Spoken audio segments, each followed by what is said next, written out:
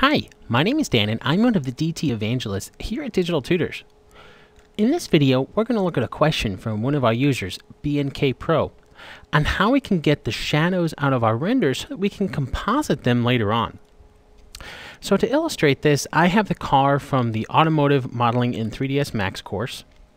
And basically what I have here is I have a simple light that's casting into my scene, and it's going to be casting shadows onto the ground. So I've created a simple plane as the ground in order to catch the shadows. So if I were to come in and render this out, so as we can see, this is what it looks like when we render out. And basically I have just a simple image in the background that is going to be the environment that I can kind of match this up to for the positioning of how the car is laid out. But what I'd like to do is to be able to get these shadows under here. So we can see we're getting some nice shadows from the light. But if I come into my alpha channel, it's going to be very, very difficult to composite this into any footage since we don't have an alpha channel. So I'm going to come in and clone this window real quick. That way we can just come back and compare later on. And let's come in and apply a new material to this ground plane. So I'll hit M to open up my material editor. And let's just select one of these materials here.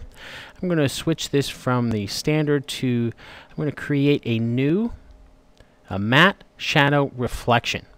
Okay, so go ahead and select that, click on OK, and that will add that. So now if I come in and render this out, actually, before I do that, it might help if I actually applied it to my ground plane. So let's come in, select our ground plane here, and then make sure we have our matte shadow reflection, and I'm going to go ahead and assign that to my ground plane. Alright, so this is what our ground looks like now when we have our matte shadow reflection material applied to it.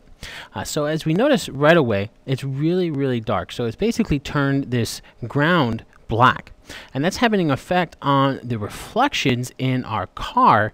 But if we come and look at the alpha channel, we can see that we're getting a nice alpha for our shadows. So the alpha channel is doing what we want it to do. But as far as the color channel, it's kind of having an effect on our car itself.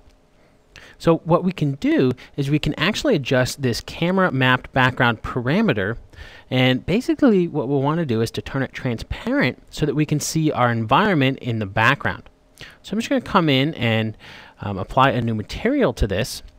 If we look under other here, let's scroll down, we'll find our trans matte material. So I'm going to go ahead and apply that to the camera mapped background. So now we can see we're getting our nice reflections here in the car.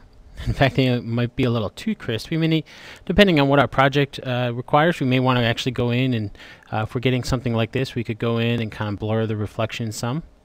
But if we notice for the shadows, if I were to switch to my alpha channel, we're getting the nice shadows in our alpha.